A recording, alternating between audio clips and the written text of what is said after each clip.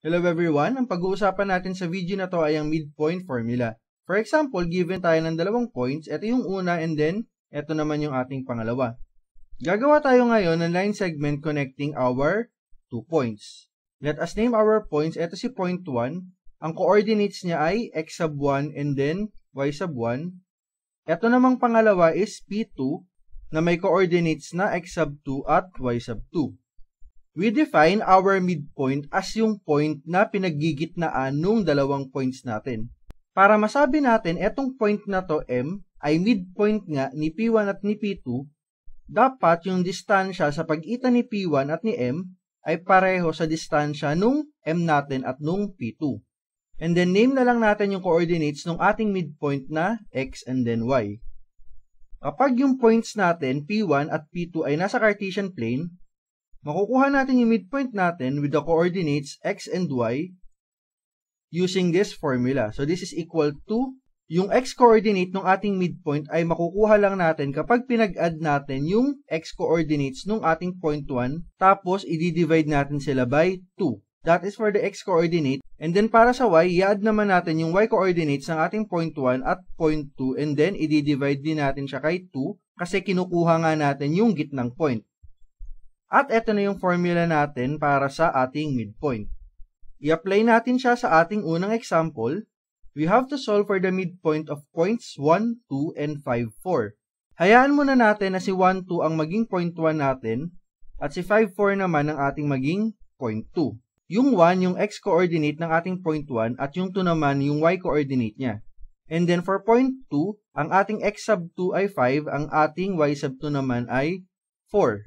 Plotting yung ating points sa ating Cartesian plane, ang P1 natin ay nasa 1, 2, dito siya. This is our P1. Tapos ang P2 naman natin ay nasa 5, 4 around this area. This is our P2.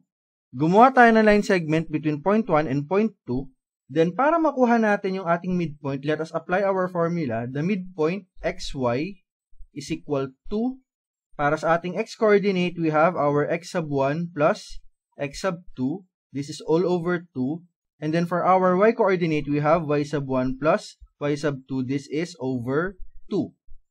Then substitute na lang natin yung ating values. We have our x sub 1 is 1. Tapos ang x sub 2 naman natin ay 5. Kaya meron tayong 1 plus 5 over 2. And then para sa y naman natin, ang y sub 1 ay 2. Ang y sub 2 naman ay 4. Kaya ito ay magiging 2 plus 4 over 2. This is equal to, ang 1 plus 5 ay 6. This is over 2. Tapos si 2 plus 4 naman ay 6 din over 2. Then our midpoint is just equal to 6 divided by 2 ay 3. Ganun din, 6 divided by 2 is 3. Ito na ang ating midpoint ng 1, 2 at 5, 4. And that is 3, 3. Kapag pinlat natin sa ating Cartesian plane, we have our 3, 3. Kaya ang midpoint natin is around this point. Ito na ang ating M. Ang distansya sa pagitan ng ating point 1 na 1, 2 at midpoint na 3, 3 ay pareho dun sa distansya ng ating point 2 na 5, 4 at midpoint na 3, 3. That's it for our first midpoint. Let us proceed with our second example. We have to solve for the midpoint of points -3, -4, and 2, -1. Ito ulit yung gawin nating point 1 at ito naman yung gawin nating point 2. X sub 1 natin ay si -3, y sub 1 is -4, x sub 2 is 2, y sub 2 is -1. Plotting our points -3, -4 around this point, P1, at si 2, -1 naman ay nandito. Ito ang ating P2. Then gawa ulit tayo ng line segment between point 1 and point 2. Ngayon, gamitin ulit natin yung formula para makuha natin yung midpoint ng dalawang points. This is equal to x sub 1 plus x sub 2 over 2. For y-coordinate, we have y sub 1 plus y sub 2 also over 2. Then this is equal to x sub 1 is -3, x sub 2 is +2. Kaya ito ay magiging -3 plus 2 over 2. Kay y naman, y sub 1 is -4, y sub 2 is -1. Kaya ito ay -4 plus yung -1 natin na y sub 2 This is also over 2, and then close. Perform na lang natin yung operation. This is equal to negative 3 plus 2, that is negative 1 over 2. Tapos, yung negative 4 plus negative 1, yun naman ay negative 5 also over 2.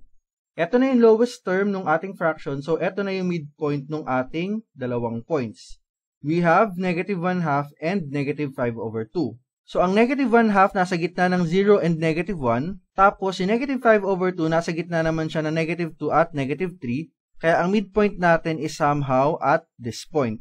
Ito na yung gitna ng ating point 1 at point 2. At ganun lang yung ginagawa para makakuha tayo ng midpoint ng ating dalawang points.